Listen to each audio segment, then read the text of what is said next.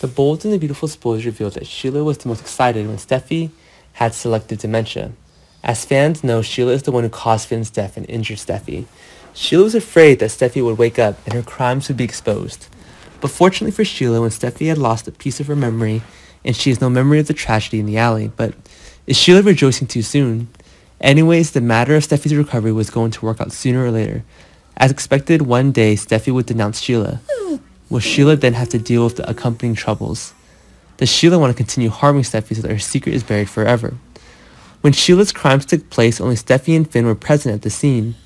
Deacon was nearby, but when he arrived, he found everyone injured. Finn is now dead, and Steffy will be the only witness. But then she lost her memory. Surely Steffy or her relatives would do everything to make sure Steffy regains her memories. They want the perpetrators to be punished, but it seems the fans don't like the story going this way.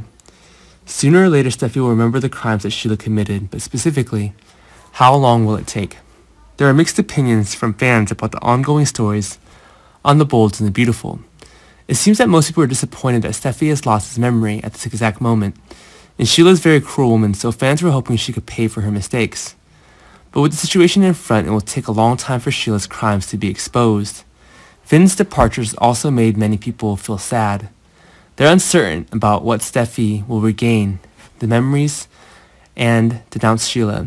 Through a lot of comments from fans, we found a very good idea. It seems that the story will become more dramatic, and if Steffy never regains his memory, instead, Taylor, who trusts and considers Sheila as a soulmate, will be the one to discover Sheila's crimes.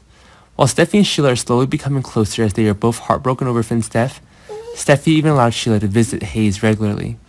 Taylor might regret bringing back the devil the day Sheila stepped on the rooftop. Besides the episodes surrounding the villain Sheila, we will also be returning to the troubled love triangle in the past between Liam and Steffy and Hope. Honestly, no fan wants to see those three continue to entangle each other for a bit. It's an extremely boring story and will not be repeated.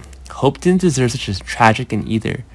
She worked so hard to win Finn, but now she's watching him leave and go to Steffy.